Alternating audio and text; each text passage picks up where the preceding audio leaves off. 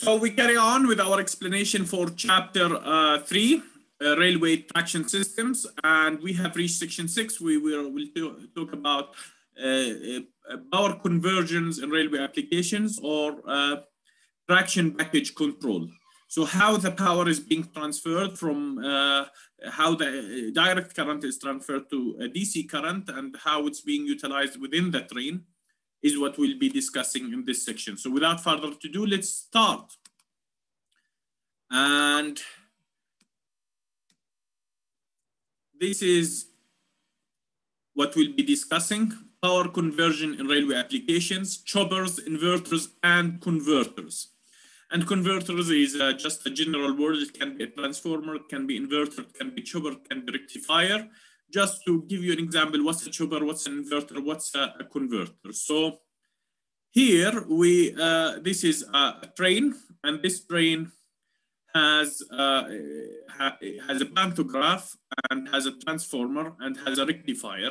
And what happens is that the current, the AC current is coming from the overhead line, going through the lines connecting to the transformer first, then going to the rectifier second, then going to the inverter third, to the induction motors or to the traction motors. So how does this process happen? How the energy is converted from 25 AC to 450 voltage AC or three-phase 415 voltage AC. So let's start from the beginning. You have a train, you have a primary power source. Either it's your diesel engine, or it's your DC electrified infrastructure, or your AC electrified infrastructure. And you have your motors, and your motors are limited. Either they are induction motors, like most of the train's application AC, they require a variable voltage, variable frequency, three-phase supply, or they are DC motors that require variable DC voltage.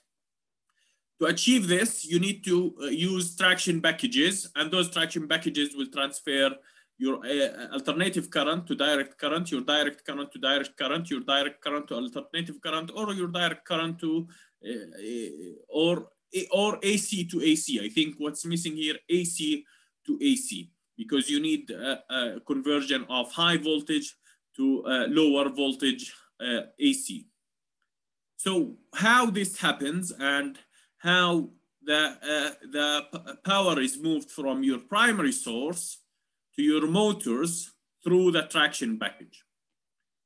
So power rail application sources, let's have a look at this picture. This is a pantograph that is feeding the train with 25 kV AC. This goes to, following the yellow line, to the transformer. Then from that transformer, part of it goes to axle brush, but the one that is utilized within the train go to a rectifier. And the rectifier the transformer change from AC to different voltage AC. The rectifier utilize the AC and transfer it to DC through a DC link, or what is known to be a chopper.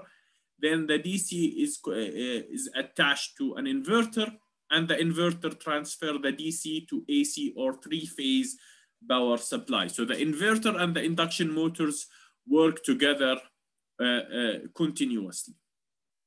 The DC to AC inverter, we talked about the rectifier. That's the rectifier, which transferred pantograph bus to transformer, AC to lower AC. The rectifier transferred the AC, the lower AC, to DC through a DC link or chopper. Then the inverter transferred the DC to three-phase AC connected to the induction motor. And onboard auxiliary supplies 415 3-volt phase, 50 hertz, variable frequency. This is needed for an induction motor. This is what the inverter will do. If we look at the picture again, this is the same picture, but now the pantograph is connected to the transformer, and the transformer is connected to the rectifier, and the rectifier is connected to the inverter, and the inverter is connected to the motors. But there is also another link for another inverter that is using another transformer that can be used within the train itself. So DC to AC for auxiliary usage within the train, transfer alternative current for using within the train. So this is how power electronics is used within the trains. Choppers is DC to DC, or what is known to be DC link. AC to AC are the transformers. You need to remember the key technical terms: transformer, AC to AC, rectifier, AC to DC, chopper, DC to DC, inverter, DC to AC, and always remember 25,000 kV going to a transformer. The transformer transfer this to lower alternative current, then a rectifier. So the rectifier uses the AC to transfer it to DC, then the DC is passed to an inverter, which is converted to an AC or three-phase AC that is passed to the induction motor, or another inverter that is used to transfer the alternative current to auxiliary usage within the train. This is the same as this graph, pantograph, circuit breaker, going to the transformer, from the transformer to the rectifier, from the rectifier to chopper or DC link, to the inverter, and from the inverter to the induction motor. This is, and or you have rectifier to inverter, transformer to rectifier, and you are going to another inverter for auxiliary usage within the train, which can be compressor, loco cooling fans, battery, motor power, and others. And auxiliary rectifier, three-phase AC motor. This can be an additional support. So I hope that this was clear. You need to know the main conversions that happens within the train and the main usage of these systems.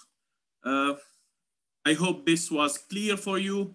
We'll see you in the next lesson. Now we have understood the big picture of the traction system. We have understood that we have a power source, either a diesel engine, DC electrified railway line, AC electrified line, that is passing to a traction package that is doing several conversions, that is going either to AC motor, induction motor, or a DC motor. And we understood the structure of the motor, the structure of the DC motors, how it's excited. Also, we have talked a little bit about the power electronics and their role. And also we talked about the electrification system. I hope this is clear. We'll see you in the next session, and we'll be talking about a new lecture. Have a great evening.